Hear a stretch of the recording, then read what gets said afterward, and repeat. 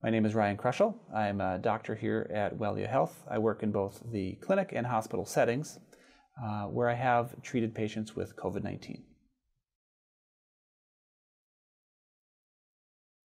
One of the questions I get a lot as a doctor is, this vaccine was developed so quickly, how do I know it's safe? And that's a really good question because you're right, the vaccine was developed really quickly. Luckily for us, the scientific groundwork for the vaccine had already been laid with some previous epidemics, like in 2003 with the SARS epidemic. And so luckily we didn't have to wait years to learn that technology. Also, there was a lot of international collaboration in coming up with this vaccine. And there was a great urgency to save lives. This needed to happen fast because lives are on the line. That combined with some unprecedented funding worldwide really did make this vaccine something that it was created quickly. And what I tell patients is, thank goodness it was created quickly because it saved a lot of lives. A lot of patients have questions about the side effects of the COVID shot. When I got my COVID-19 vaccine, I didn't have any side effects.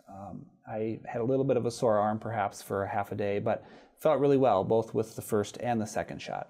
I know that's not true for everybody. I do have family and friends that had more side effects, especially with the second shot, and we've come to know that that's pretty common. Main side effects are things like a headache, maybe some body aches, just kind of flu-like, not feeling quite right for about a day, maybe 2 days. And that isn't to say that the vaccine is doing anything bad to your body. It's really your immune response, really kind of accepting that shot and really gearing up its immune response. So it's not a bad thing. So the nice thing about science is that there's always scientific observations that are ongoing. As of right now, there don't appear to be any long-term side effects of this vaccine. What I worry much more about would be the long-term effect of the COVID virus, or having COVID, or being unprotected from the virus. I've seen and treated patients with COVID-19, and the potential long-term damage to that patient's body or their lungs has me much more worried than does long-term effects from a vaccine to prevent that disease.